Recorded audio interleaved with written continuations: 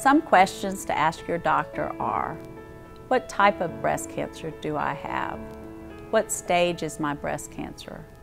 What surgery, and specifically what reconstruction options I have? Are there any clinical trials that I can go on? There are many things you can do to be part of your healthcare team. Stay active and exercise. Exercise has been shown to help cancer fatigue. Also, eat healthy and maintain a positive attitude. Be forgiving of people who love you but don't know what to say. We know the diagnosis of breast cancer can be very devastating, and here at GPS, we want to help guide you through that journey.